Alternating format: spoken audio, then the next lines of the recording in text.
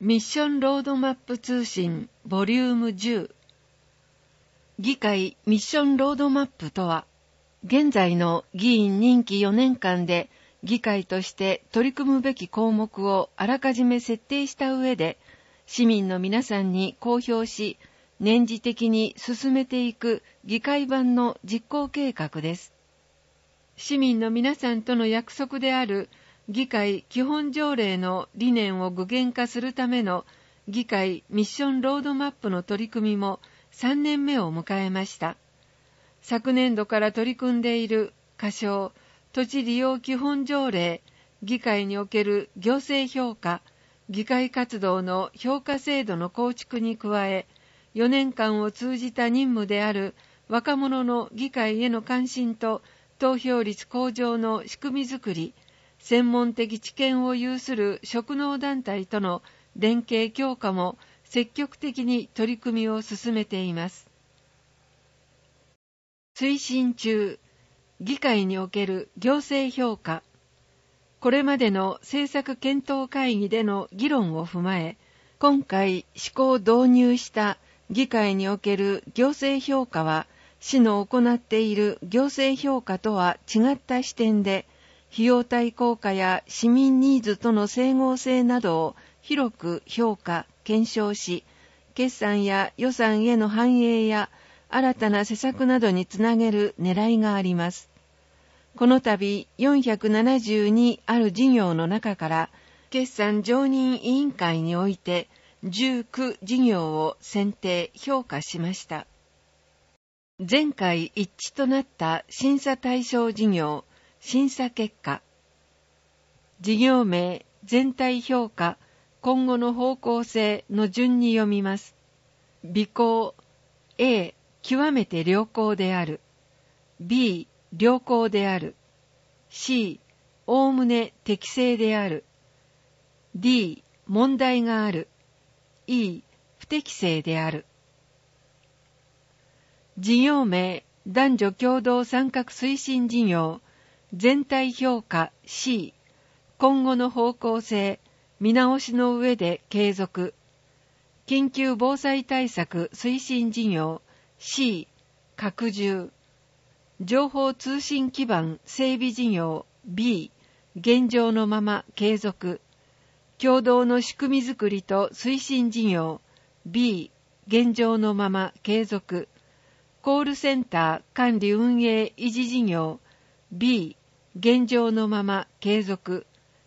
学校体育施設開放事業 B、現状のまま継続。社会福祉管理事業、福祉バス運行事業 C、見直しの上で継続。地域包括支援センター運営事業 A、見直しの上で継続。中心市街地商業活性化推進事業 C、現状のまま継続。インバウンド国際観光推進事業 B、拡充。コミュニティスクール事業 C、見直しの上で継続。図書館運営維持管理事業 C、見直しの上で継続。消防推理施設整備事業 B、拡充。議会における行政評価の施行導入を終えて、政策検討会議船本勉座長。この評価が新年度の予算や事業にどのように反映されているかを検証する仕組みや、議会独自の評価項目の設定、評価シートでの評価だけでなく、市の担当者の意見を聞き取るなどの評価手法の検討の必要性を感じています。今後、より良い制度構築に向けて、政策検討会議での議論を中心に、さらなる検証を続けていきます。推進中、仮称土地利用基本条例の制定。市議会として検討を行っている本条例の方向性について、政福座長が市長・副市長と意見交換し、政策検討会議の場においても改めて市としての意見を聴取するなど、条例制定に向けて議論を深めています。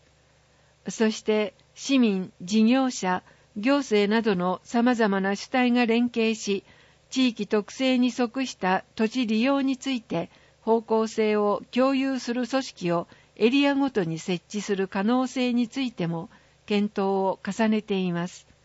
引き続き条例制定を目指して活発に議論していきます。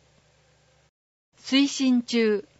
専門的知見を有する職能団体との連携強化。7月28日、大津輝きネットワークの皆さんと、まちづくりや地域防災などをテーマに、ワークショップ方式で意見を交換しました。8月24日には、大津市歯科医師会の皆さんと、歯科検診事業や貧困家庭の歯科未受診児童対策などについて意見を交換しました。市議会では、市内の様々な団体と市政の課題やまちづくりをテーマに意見交換会を開催しており、皆さんからいただいたご意見を今後の市政の発展につなげていきたいと考えています。推進中、若者の議会への関心と投票率向上の仕組みづくり。目的、選挙における低投票率の状況のもと、若者の議会への関心と投票率向上を図るための仕組みやアイディアを議会から提案することを目指す。主体、政策検討会議、平成29年6月23日設置。座長、草川忠、副座長、加田修平。目標達成年度、平成30年度。政策検討会議では、同志社大学政策学部の新川達郎教授、同ゼミ生と意見交換を行いました。ゼミ生からは、政治や議会に関心がなく、優先度が低いこと、さらに受験やアルバイト、部活動などに変えて、選挙に時間を割くことに価値が見出せないことから、若者の政治参加が進まないのではとの意見が出ました。委員からは、議員活動の見える化、情報伝達の難しさを改めて痛感したことをはじめ、若者と語り合える機会や主権者教育について意見が出ました。また、選挙管理委員会とは、投票環境向上への取り組み、教育委員会とは、主権者教育について活発に議論しました。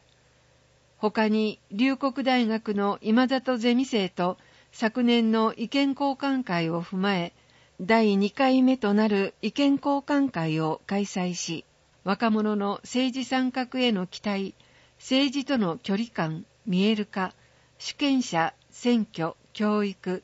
投票環境の改善という4つのテーマについて議論しました。今後はこれまでの大学生や執行機関との意見交換を踏まえて、さらに議論を進めていきます。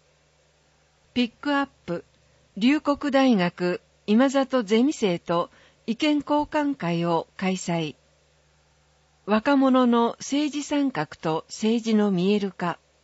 課題、政治に関する情報が若者に伝わりにくく、政治を実感できていない。提言、審議会に若者を登用したり、若者担当大臣を置くと、若者にも政治が見えてくる。主権者、選挙、教育と政治との距離感。課題、マイナスイメージの報道が多いため、政治、議員に興味が湧かず、詳しい情報を得る機会がない。提言、政治への不信感を拭うには、学校での主権者教育だけでなく、意見交換の開催など議員からのアプローチによって政治を身近に感じることが大事。投票環境の改善。課題、投票所が遠い、少ないなどの場所の問題や、投票方法がわからないなどの手続きの問題がある。提言、商業施設などの行きやすい場所に投票所を置いたり、LINE で簡単に投票ができたら、